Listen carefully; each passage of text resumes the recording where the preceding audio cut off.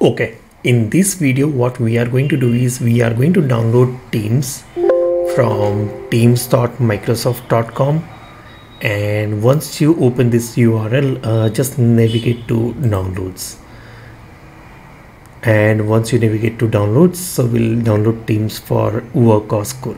We'll download Teams from here and we'll start installing the Teams application.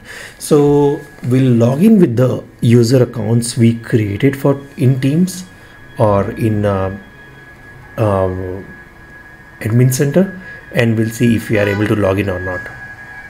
I'll pause the video for now till the time the installation is happening, and then we'll resume the video once the installation is completed. Now as installation is completed, so what we'll do is we'll get started here, and now it'll ask you to log in. What I'll do is I'll enter the credential, collaboration online, and then it should ask for a password, and let's see.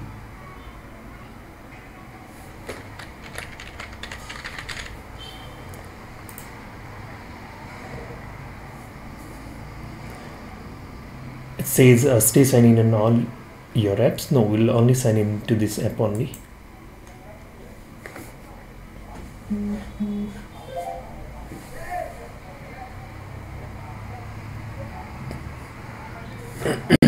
Alright, so we see that we are able to log in here, and this is how it looks like. We'll click on next, and let's go. Alright, so now we have different tabs over here, and let's see if the phone calling tab is coming here or not. So it looks like it is coming. So let's see if I dial anyone. For example, let's see if I am able to search Nikita. Yes, I can search Nikita from here. But what I don't see here is the dial pad.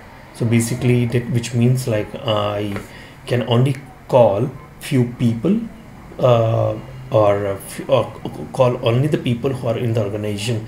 I will not be able to make any number any calls to the number outside of Teams. So which means let's say if I want to call someone in my organization who is in Cisco IP phone, I cannot dial the person's number because there is no dial pad over here. Let's see if I enter some number, will it work?